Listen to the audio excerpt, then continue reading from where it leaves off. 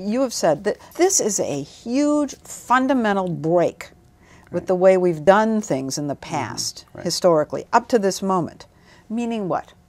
Throughout history, we could never actually coerce someone to reveal information. Torture doesn't work that well. Persuasion doesn't work that well. The right to say no and the right to keep one's thoughts locked up in their brain is amongst the most fundamental rights of being human. It is the absolute right of refusal. I will not cooperate. What about sodium pentothal, those kinds of things? None of those truth serums work very well. That's why you don't hear so much about them. If they really worked well, everybody would be using them. We wouldn't have to worry about whether people are telling the truth or not.